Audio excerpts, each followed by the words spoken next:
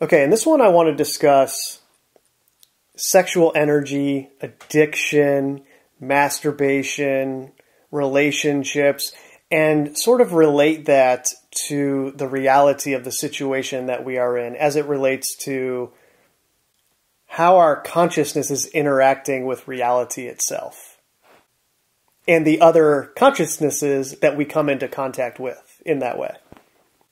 I've had many addictions in my life for certain periods of time, but they were never things that I wasn't able to overcome if I put my mind to no longer doing them. This is mostly relating to chemicals, which I'm sure all of you have experience with as well. When I was younger, I was a big drinker, but our generation shifted from moderately having a few drinks every now and then to binge drinking a lot at once. So you're not technically what would be described as an alcoholic when you're younger and partying like this, because you do it, say, Thursday, Friday, Saturday, and maybe even Sunday, but then Monday, Tuesday, Wednesday, you take a break. And you're kind of in that cycle for a few years when you're younger in college or at a university in America. Obviously, there are a lot of responsible students who go to those higher institutions and spend their time in the library and studying, and they're not partying. But if you find yourself in that lifestyle, it quickly becomes that kind of cycle. And people who were partiers like that when they're younger then tend to carry that sort of cycle with them into their careers or whatever they choose to do when they're finished with school, and they become what are referred to as weekend warriors. All business during the week, and then it's a party on the weekends. And they go through that cycle over and over again. And as a result, they tend to develop a relationship, if they develop one, with someone who has a similar cycle. And in that way, you enable each other. A lot of the people that I grew up with ended up marrying someone that was very similar to them in that way, because I grew up and hung out with a lot of people who wanted to party. And when you first meet their spouse, whatever it is, guy or girl, you think, oh man, he or she is cool. When you're in the mindset of the partier. But then you look back on it in hindsight and you see, oh wow, they really enable each other's lifestyle in that way. I wonder what would happen if one of them just decided, I don't want to drink anymore. And that's a whole thing that would depend on so many different factors. A lot of people meet each other in that way, and they were just destined to meet, and they're going to support their partner no matter what happens, no matter what choice they make. But still, that doesn't mean it would be easy, or there wouldn't be some kind of huge adjustment that they would have to make. Anyways, as soon as I made the decision, okay, I don't want to drink anymore, yes, it was difficult in the beginning because your body is craving that sugar, and you have those withdrawals from the constant stream of sugar that alcohol gives you. But eventually, you don't even miss it anymore. Especially the hangovers as you get older. I was addicted in that way to marijuana at various points in my life as well. Smoking every day at certain points in my life, like it was no big deal. There's a lot of people like that now, especially since it's been made legal in a lot of different places. And again, there's nuance to that issue as there is to everything that I'm going to say here. So please don't try to pin me down to some rule that I'm relaying to you if I bring something up and say it in a certain way. There are always exceptions. There is always nuance to everything.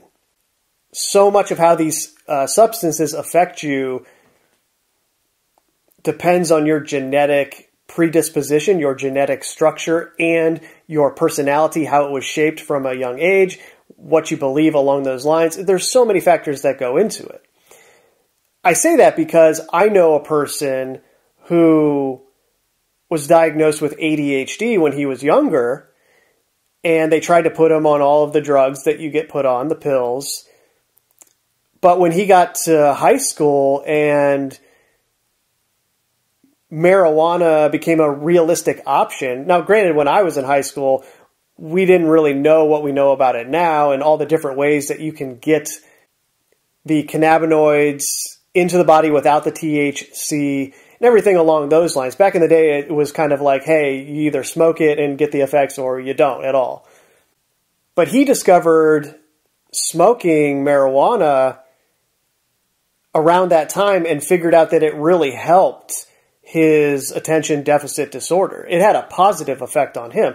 Now, it also had a bunch of drawbacks, of course, because nothing is a miracle in that way when it comes to an addictive substance. Yes, I know it's a plant, but still, it's very addictive in how it can be abused if you smoke too much of it. And there are all kinds of studies coming out about that, especially as the strains have been modified with people who smoke excessive amounts of marijuana developing psychosis and all kinds of other problems. But like my friend, it can also be used for pain management in a way that would be much better for the body than taking a bunch of pills that destroy your liver and all kinds of other systems and give you side effects that are very detrimental to the body. So again, this is not some kind of rule I'm trying to force you to adhere to in your mind, like, oh, marijuana equals bad. That's not what I'm trying to say.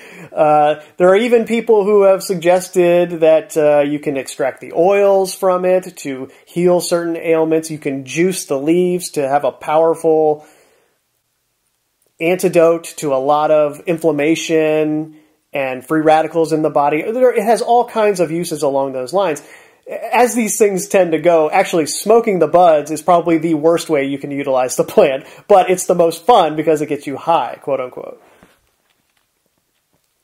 And like many people, I became addicted to that high. It was fun to smoke and do all kinds of different things or just sit around and play video games. It was a blast, you know, and then when you're done with that, food tastes better. Everything's a little better, at least in the moment you think.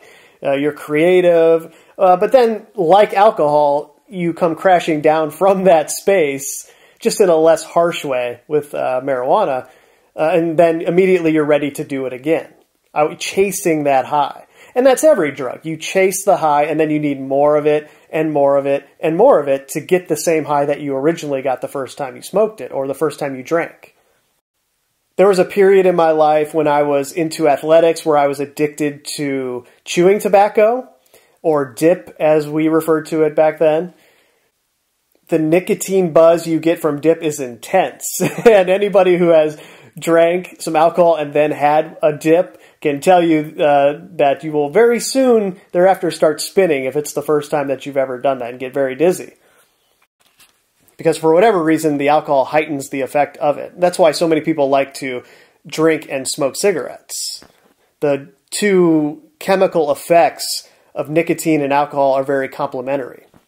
But anyway, I became addicted to chewing tobacco to study as well because it helps you focus and you can just sit there for a long time and have a heightened alertness when you're reading something if you have a dip in your mouth.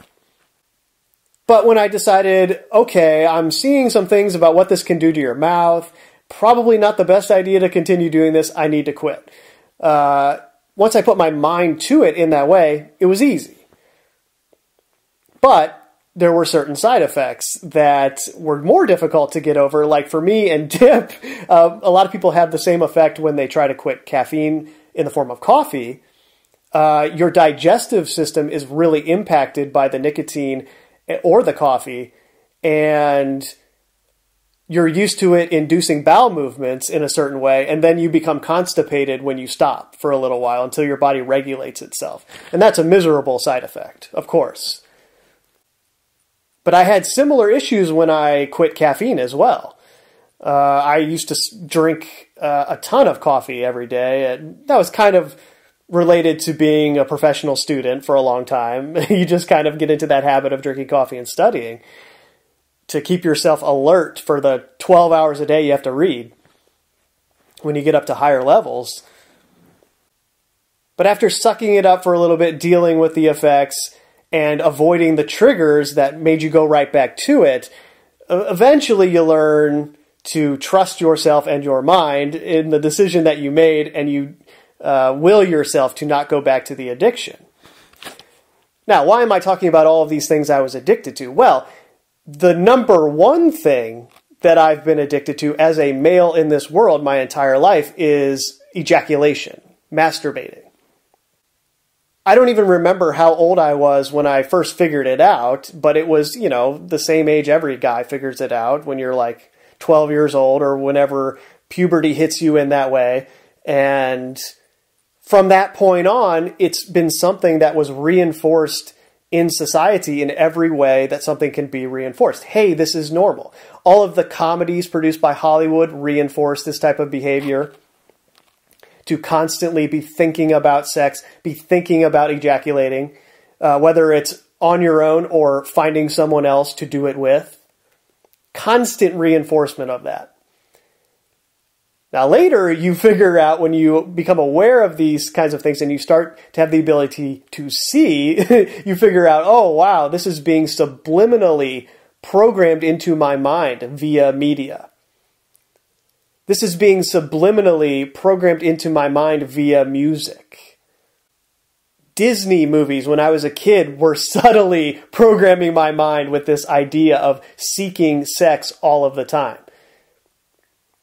And everything that is associated with sex. As I've said before in other places, this is a difficult thing to navigate because within this world, of course, sex is the way that the species perpetuates itself. So on the one hand, you have this thing that is necessary for the human race to survive, and simultaneously you have what it has been turned into by this sick society that is in no way healthy. And it's kind of impossible to square those two things together and have them exist simultaneously.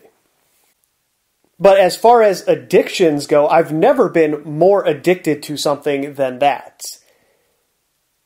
It's never been harder to stop something than to stop that. And I have tried. I have made it my intention to not ejaculate, to save my seed in that way, to avoid pornography, to avoid women in that way, to not think about them in that way.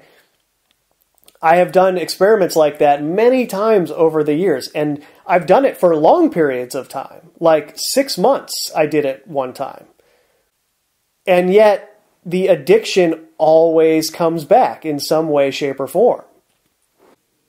And that's kind of what I want to get into here, is how I relapsed into that addiction due to what happened to me with my health crisis, but I want to focus on how my mind used that as an excuse to do something that I knew was not beneficial for me. In other words, I found the justification for it in a way that made sense and I couldn't argue with too much, so I let myself go. I let myself back into the addiction. And I'll explain what I mean so it makes sense, but that's the summary of it. So as a part of my health issues, my neurological collapse, the nerves in my penis were affected the same as the rest of my body. It was a system-wide collapse. And eventually when I started physical therapy, I told my doctor whenever I would see him about my progress and what they were having me do.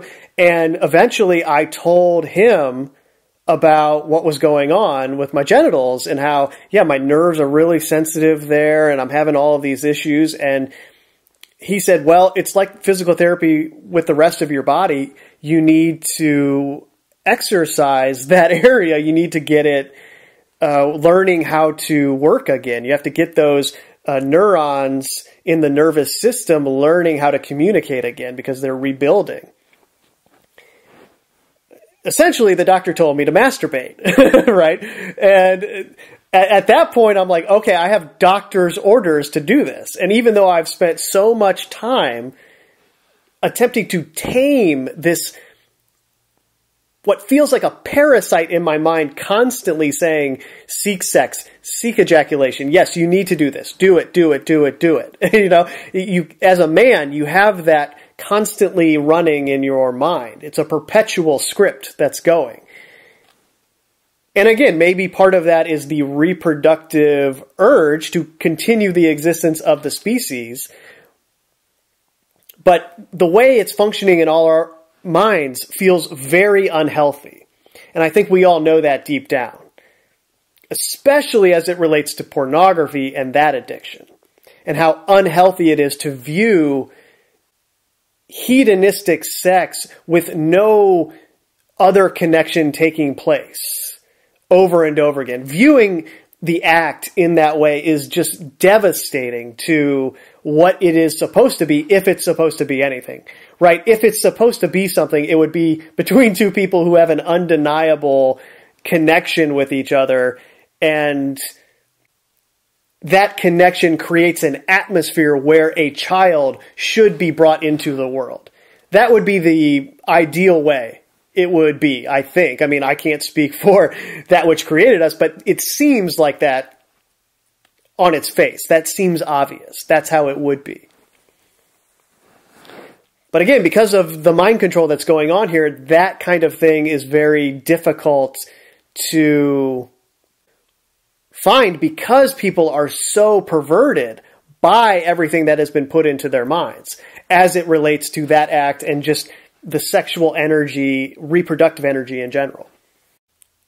Long story short, on doctor's orders, I start masturbating again way more regularly than I had been in the past. I mean, I had sort of tamed the energy down to doing it maybe twice a month. And for me, now again, this is my path. I'm not saying this is what you should do. But for me, that was how I sort of got the addiction under control and maintained a state that was detached from perverted sexuality. But at the same time, I was regulating the energy that can build up so much that you don't even know what to do with it. Now, obviously, I was a novice. In that respect, there are many people who discuss semen retention and they take it to another level. But for me, I just don't know if that is a viable long-term approach. And that's just the humbling that took place within me, because the medical establishment does say that as a male, your prostate health is related to how many times you ejaculate.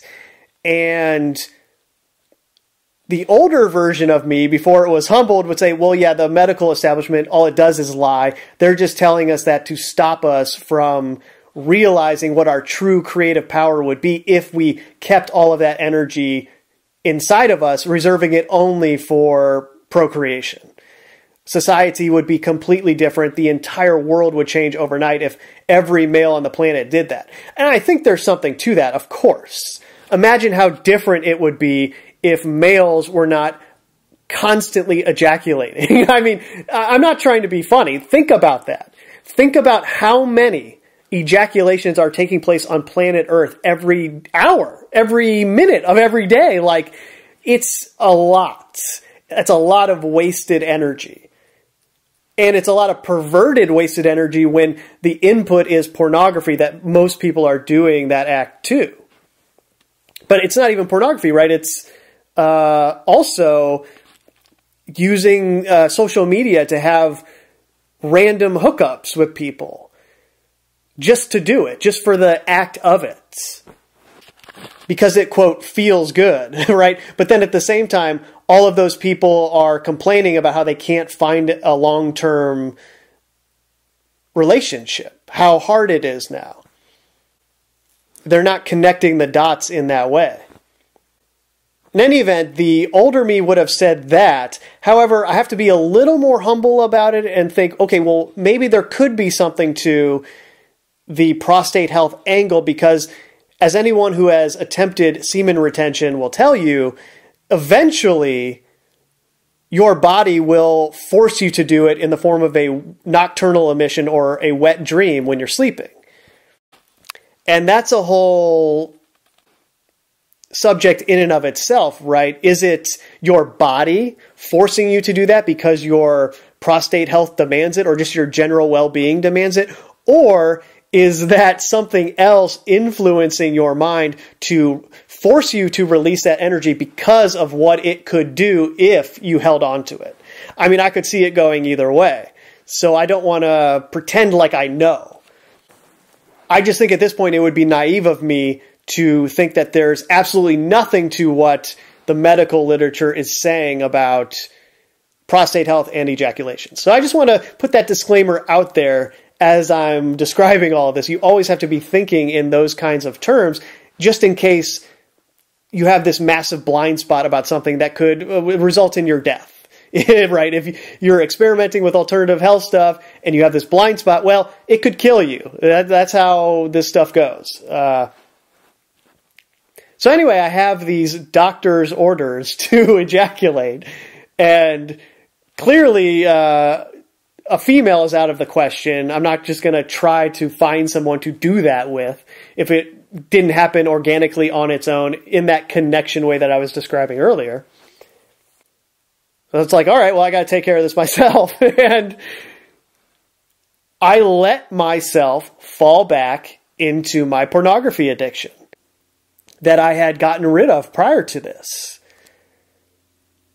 Because I had the justification, oh, well, I have to do this, so I guess I can watch porn again. And I did that for maybe 9 months, I would say, around there, until I finally had that epiphany aha moment, like, oh my gosh, look at what you have allowed to happen. Because it's like any other addiction.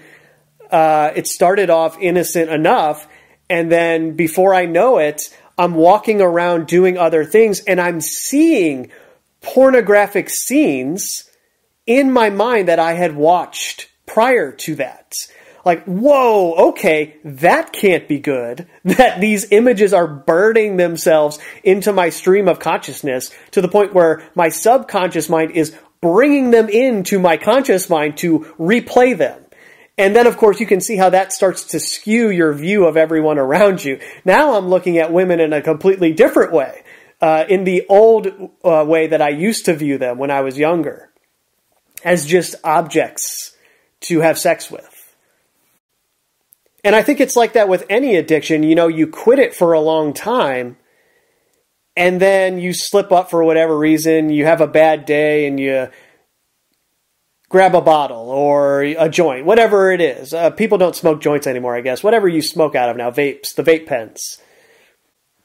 And you start doing it again, and at first you think, oh man, I can't believe I stopped doing this. It's fun. But then, even quicker, you have the realization, oh wow, now I remember why I stopped doing this. Because then you have the negative effects really amplified for you. And it was the same way with me in porn, where I realized just how impactful it is on how you view the world, and how pent up you get with this sexual energy that you're just unable to control. It takes you over. And I'm going to sound like some kind of pornography hipster here, but it's not like I was viewing mainstream pornography, the truly evil stuff where it's the famous pornography actors that everybody knows. I would never watch anything like that. But even the quote-unquote amateur stuff that's like real people, allegedly, I mean, even that is faked to a certain degree, to where it's very difficult to find something that's not seriously offensive that can facilitate that type of thing. The goal of the whole thing, I mean. Even those scenes were replaying in my mind and shifting my perception of reality in a very negative way. My point is, yes, there is degeneracy everywhere. Society has been completely degenerated when it comes to sex. And this is women and men. I'm giving the male perspective of how we degenerate in our minds as we interact with everyone, which of course includes the media's role in it. But women are playing into it in the same way. Just a simple example, how women dress these days. It's completely normal for a woman to walk outside in yoga pants that shows the outline of their genitals. That's considered normal now. You know, it's complete insanity. And the feminist mindset has been so programmed into women in this way that they would view that as empowering somehow. And it's like, no, no, no. That's your version of the male sickness that I'm describing here. Okay? That's your version of it. An example, anyway. There are many different ways. But I'm getting sidetracked here. I eventually realized everything about the addiction that made me get rid of it in the first place. And before going further, I guess a part of what I wanted to discuss here as it related to addictions is, even if it seems like somebody has everything together, no, we're all constantly fighting with these things that are in our mind, these cycles that are constantly trying to reassert themselves, which lead to self-sabotage. Because the self-sabotage energy is how everything functions in this world. That's how everything is propagated. That's the elemental truth of it. Because yes, there is all the external things that influence us, up to and including the very thoughts in our own head, by that which is in control here. But if you take control of that, or at least you get it under control in some way, the influence can't do anything to you anymore. So if everyone was doing that, this goes back to what I was discussing regarding sexual energy and what would happen if everyone held on to it in spite of the influence. Well, the world would completely change almost overnight. Everything would be different. And the influence on us would have a very difficult time maintaining its control, because it needs us to self-sabotage. It needs us to do these things to ourselves, to consciously make the decision, even though you know it's something you shouldn't do, to seek the pleasure instead of what you know is the right thing to do. I mean, it all goes back to the original choice in the Garden of Eden. That's what it was. That was the ultimate self-sabotage. Yes, there was the influence. Yes, there was the voice in the head saying, hey, do this and you will know these things. Do this and you will be able to do this. Do this and you will feel everything you ever wanted to feel that you're unaware of right now. But Adam and Eve didn't have to make that choice. They could have just stayed in the garden chilling. They were unaware of what they would lose by making those choices. And that's what we do every time we allow an addiction to control us. But luckily, there is always a lesson in these types of things. And I learned a couple new things when I went through this pornography addiction again.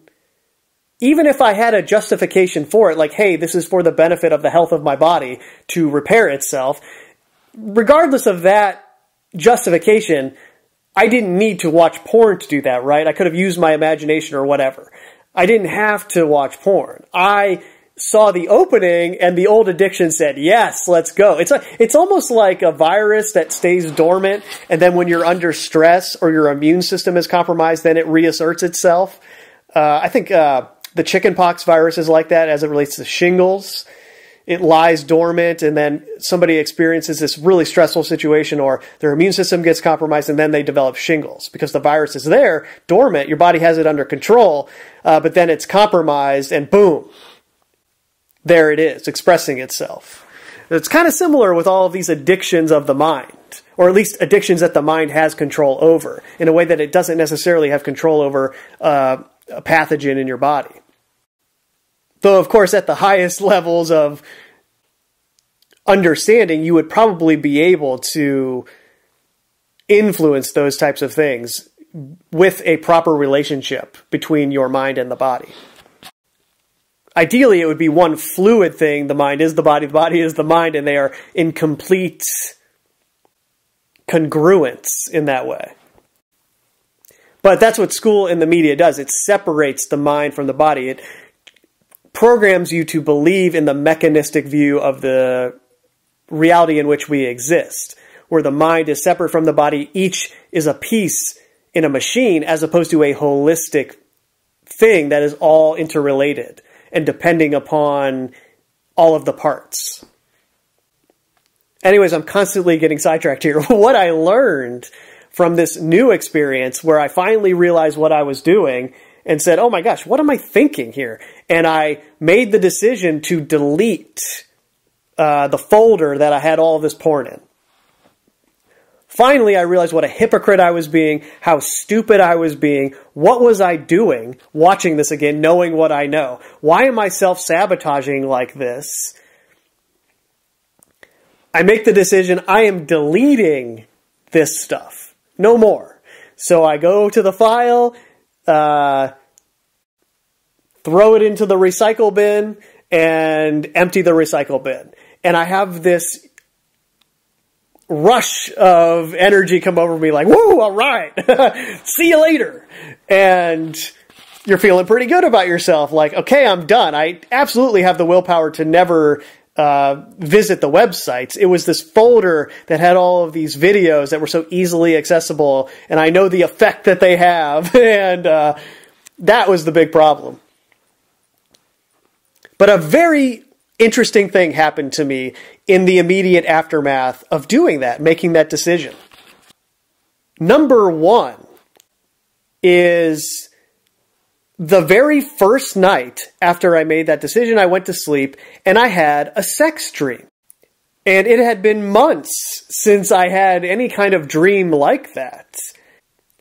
It was very typical of the type of dreams that you have when you're retaining, and it's like something is in your dream trying to force you to release. And so it had that energy to it, this dream that I had, even though I had just recently ejaculated, so that shouldn't have been an issue. So it was a very weird dream to have right after that had happened. I had never had that experience before, but it connected a dot for me in the sense of, okay, maybe there's some relationship here where when you are doing what you're supposed to do or what it wants you to do here, which is constantly ejaculate and watch pornography every other day, 3 times a week, or if you have a severe problem, like more than once a day. There are people like that out there. When you're doing that, it's like they leave you alone in your dreams. It's kind of like, okay, we can just let them be. They're giving us the energy we want. They're in the mindset we want, where they're having this detached view of sexuality and sexual energy, and they're not fully understanding what it is and the power that it has. That's fine. We can leave them alone. But as soon as you make the decision to not do that anymore, that's when those dreams start entering your mind. And again, that could be coincidence. Maybe that's the body trying to force you to release because it's good for it, like I was discussing earlier. But again, you got to remember, this dream that I had was a couple days after the last time that I did that. So it was a very out-of-place dream. It seemed like retribution for what I had done, okay? And then I had a similar dream the next night. And that is very out of place and not the norm with these things. After that, I kind of got a little bit of a handle on it. And then, just a couple days after that, I got 2 texts from 2 different ex-girlfriends on the same day. And I'm just like, what is happening? I had not had any kind of interaction with either of these girls for a while. I mean, we're talking months. And then on the same day, they both decide to contact me. And one of them was just seeing what was up and saying, hey, what's going on, blah, blah, blah. But the other one straight up propositioned me to meet up with her. And I'm like, what is going on? And so I was very curious. Like, I asked her, hey, what made you ask me to do that? What is going on in your life right now? Like, what are you feeling here? And, you know, we got into it, which is more information that I'm going to talk about here. But suffice it to say that something out of the ordinary motivated her to contact me in a way where it's like, okay, she was obviously being manipulated to ask me to have sex with her by forces larger than her own mind and what she wanted to do. And so I put all of these things together, all of these random quote-unquote coincidences happening in a week of me making that decision to not watch porn anymore. It's like, okay, now I can truly see the agenda here and what's going on. Which is to say, hopefully you can read between the lines a little bit about what I'm describing here and what is truly transpiring with our relationships to other people and how our consciousness is interacting with them in real time based on what we are doing. Our addictions can manifest in so many different ways. I'm describing chemical addictions mostly here, sexual, energetic addictions, but people can have all kinds of different addictions that are flowing from trauma, for example. Maybe somebody has an eating disorder because of some trauma they experienced, so they're addicted to punishing themselves in that way, to not eating food for whatever reason. Or they have some kind of abuse going on where they cut themselves because of that addiction. To the pain, that is. They're addicted to the pain because they feel some type of way about themselves. They have some kind of shame related to trauma going on. These addictions can manifest themselves in so many different ways. And you really have to know yourself, know your own thoughts, and understand why you are the way that you are. You really have to do a lot of introspection along these lines to figure out what's going on. And I bring that up to say, yes, I backslid into an addiction that I had conquered, or at least I had tamed. I wouldn't say I ever conquered it. I don't think you can ever conquer the sexual energetic addiction in this place. It's maybe easier for a female in that respect, but like as a male, we are programmed to reproduce, and that is constantly in our head. So conquering it would be probably an arrogant way to approach it. Taming it is probably a more humble way to view it, and a better way for long-term success to view it. But even though that happened to me, I'm still going to look at the success that I have had with other addictions. Yes, I backslid into that addiction, and I'm not happy about myself for doing that, but I'm also not going to abuse myself or get down on myself just because that happened. Because I look at all of the other addictions that I've tamed in a similar way, and I didn't backslide on those. So you got to take the good with the bad, not be too harsh on yourself, and just continue the positive upward trend, even if you take a little slight dip back down. You can still get right back on the track upwards. I don't know why we always associate up with good and down with bad, but it is what it is, right? It's probably the religious programming about heaven being up and hell being down. But speaking of religions, a lot of Christians actually talk about backsliding in their faith. They will say, yes, I was renewed in my faith. I was really doing great. And then something happened where I backslid and I just lost faith a little bit. And I was doing all these things that I had stopped doing. And I just found myself in this place that I never thought I would find myself in again. And of course, that applies to this as well. We all have faith in some things to varying degrees, and events happen in our lives where that faith is challenged. And maybe there's a period of time where we go through and we say, I don't believe any of that stuff anymore that I used to believe. What was I thinking? And then hopefully you can see how the New Age propaganda that I'm talking about all the time plays into this, because it's an addiction. It's an addiction to bliss. You create these ideas in your mind, you assimilate them, that bypasses all of the real things that are happening in your life and the world. You don't pay attention to any of that. You are addicted to the thoughts that make you feel blissful and like everything's fine. And that's very detrimental to actually discovering what is truly going on in your mind. So anyway, I just wanted to put this out there, especially for those of you who are newer to all of this, because from your perspective, you might think that I have everything put together based on the YouTube videos that I make from time to time. And it's like, no, man, I don't have anything put together. I'm just like everybody else trying to figure this stuff out on a daily basis. And I have hard times too that make me deviate from my intent in that way. And all you can do is pick yourself up the next day and be like, all right, that happened, but I'm going to get back to it and get back on track. And hopefully I'll go longer the next time than I did this time. Whatever it is you're referring to, whatever you're trying to stop or whatever you're trying to achieve in your life. I'm starting to feel like I'm getting into David Goggins territory, so I should just splice a video of him in here berating you for being soft in a given moment. But I'll spare you guys from that and any more rambling and just say that's enough for now. Later.